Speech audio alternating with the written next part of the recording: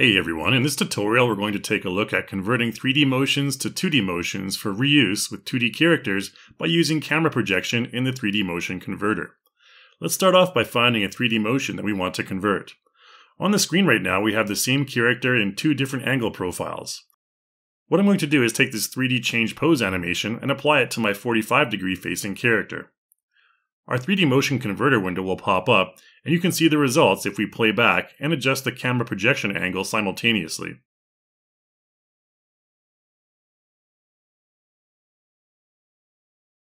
You can also adjust the window in order to increase the 3D viewport size for a better look, or adjust the splitter between the viewport and the parameters below it. To navigate the 3D viewport, you can use the Zoom, Move, and Rotate buttons. Your right mouse button will also rotate, and if you click both right and left mouse buttons, then you can zoom. You can use the Home button to reset to the default view. Keep in mind that your camera angle in the 3D viewport will affect your 2D animation. However, there are camera projection angle presets to make it easier. Just like in the regular timeline, you can adjust the playback length by moving the red triangle on the playback indicator. You can also turn off the loop option as well. Breaking the link between 2D character and your 3D dummy can be achieved by clicking on the Link Activated button. You can toggle this back and forth to activate or deactivate the link between the two characters. If you want to apply the same animation to a different 2D character on the screen, then simply select the character with Link Activated and it will pop into the initial pose of the animation. You can then adjust the camera projection angle appropriately and play back. In addition to the other controls, you can also adjust the playback speed of the motion by using the drop-down menu in the timeline area. A lower value will make the animation slower, while a higher value will increase the speed. Once you apply your motion to the timeline, it will follow those same values that you've set.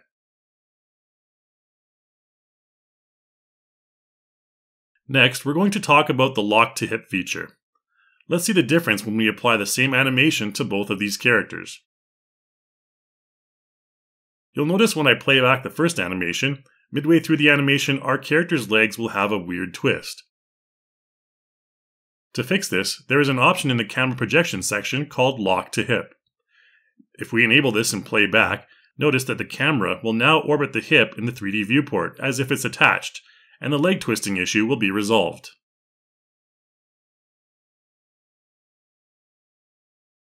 You can see a 3D visualization of what lock to hip does here.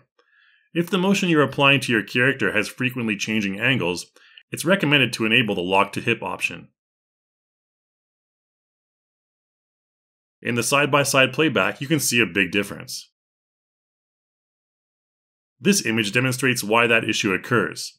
If the 3D animation angle changes but the camera projection angle remains the same, then the bone on the leg will attempt to compensate for the angle change by applying an incorrect bone angle to the 2D character's leg. If you want your 2D character to be able to turn, you'll need to become familiar with the body flip feature. If we play back this walking motion and adjust the camera projection angle, you can see that our character will have a super awkward result where the body is twisted. What we need to do to remedy this is to enable the flip body checkbox in the motion section. This will enable us to adjust the camera projection angle to both 45-degree angles and still get the proper results, with our character flipping automatically. Okay, finally let's talk about camera tracking and root motions. One issue you may encounter with motions where your character actually moves forward or backward is that the camera angle in the 2D viewport won't keep up with it, and your character will simply walk off the screen. This can easily be remedied by enabling the camera tracking checkbox near the bottom of your Import 3D Motion window. Once we do, you'll see the camera follow along with our character. There's also a similar feature in the 3D viewport in the side toolbar at the bottom. If we disable this, then the 3D camera will no longer track the dummy 3D character's transform position. If we enable it, then it will again be locked onto the character's position and follow along. Finally, there's also an option to enable root motion. What this will do if selected is keep your character's transform position at the root. Essentially, it removes all transform data from your character's hip bone, meaning that it will not move forward or backward at all. This can be used if you want to manually determine the transform position of your character in the scene later on. After you're all set, you can go ahead and apply the motion to the timeline and manually adjust the transform position of your character.